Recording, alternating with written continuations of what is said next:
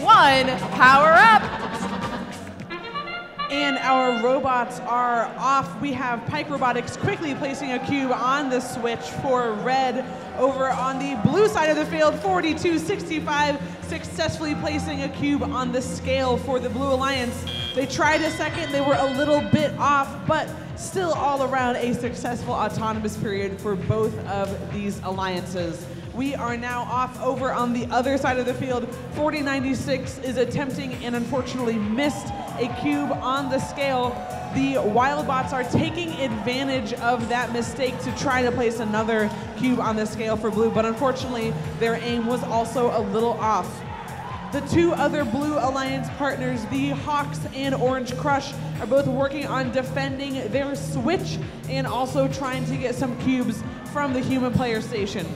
Over on the red side of the field, we have Pike Robo-Devils making quick work of some cubes in the exchange, and we have Red Alert also working on placing cube after cube on the switch for the Red Alliance.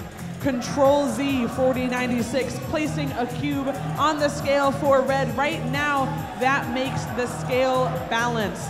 Each of these alliances have control of their own switch. Wildbots is lifting up and is attempting to place another cube on the scale for blue, but unfortunately they missed. Control Z is going to take advantage of their mistake to snatch control of the scale for the Red Alliance. We have 50 seconds left in this match. 1018 continuing to place cube after cube in the exchange for the power-ups. They already have Levitate. They have Boost. Right now they're working on Force. That could be huge for the Red Alliance. 4265 Wildbots are still working on trying to get some cubes on the scale for the Blue Alliance. We have 30 seconds left in the match. 5125 still trying to work and get cubes from the human player station, while on the red end of the field, Red Alert is lining up to climb in these last 15 seconds. This could be huge for the Red Alliance, who also just enabled their Force power-up. We have 8 seconds left. Wildbots lining up to get on the platform for the Blue Alliance, but having some issues with their Omni wheels. And that signals the end of the match. Let's give it up for all of these teams and a great showing here during qualification match number 3.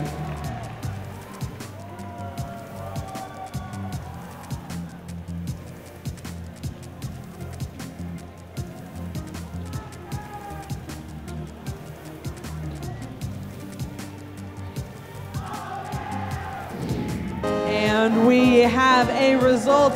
Congrats to the Red Alliance, putting up a score of 308 to 178, which is a high score for today's event.